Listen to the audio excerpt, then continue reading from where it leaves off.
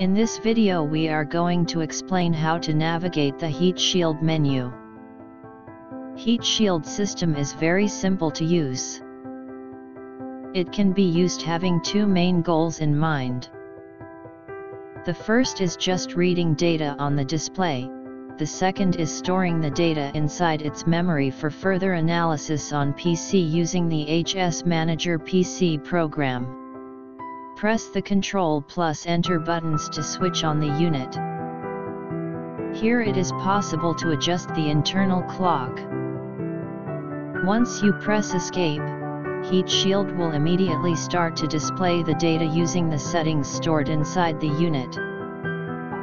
In this example we have the WBGT values, using the without and with solar load formula, heat index, humidex index. Then, scrolling using the arrows, we have the WBGT effective and delta to the WBGT reference values. Then, again scrolling, we can find values of the measuring parameters. Press the Enter button and go to Set Survey menu. Survey mode can be changed. WBGT 1, 2, and 3 correspond to the number of environments we wish to analyze. 1 environment if we have only the Heat Shield base unit, 2 or 3 environments, if we have 1 or 2 additional satellite units.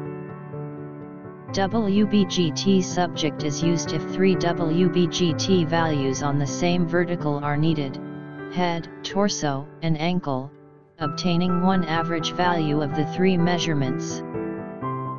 Even in this case satellite units are needed, and mounted on the same vertical. This is if we need to perform WBGT and PMVPPD assessment at the same time. Calibration, if we need to perform a calibration session using the verification probe. When the survey mode has been selected, we need to enter some parameters related to the subject. Subject parameters are different if we decide to perform WBGT or PMVPPD calculations. To obtain the correct WBGT effective value, it is required to enter the clothing adjustment value. Clothing descriptions and values are taken from the lists by ISO 7243 or by the American ACGIH.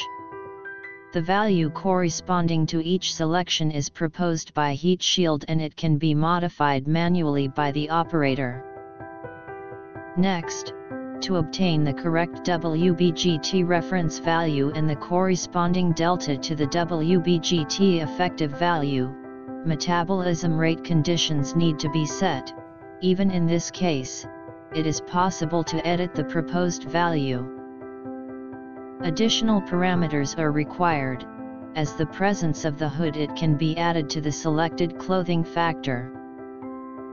Type of subject, acclimatized or not acclimatized, and the type of WBGT formula to be used, with or without solar load. All these additional parameters are summarized in the current values selection: clothing adjustment value, metabolic rate condition, hood presence, acclimatized subject and solar load formula selections. For the PMVPPD calculation, clothing, metabolism, and mechanical work values should be set properly. For PMVPPD calculation and whenever the small 5 cm diameter globe temperature is used, it is required to set the airspeed sensor type, not used, hot wire anemometer type, cup anemometer type, or a constant value, if any real anemometer is available. Then, we can decide the measurement unit to be displayed in degrees Celsius, or degree Fahrenheit. When this has all been set, we can go back to the measurement list. Here, pressing the Ctrl and right arrows together, we will start to store the data inside the memory. When we want to stop the data storing, using the Ctrl and left arrows together, we will stop the survey.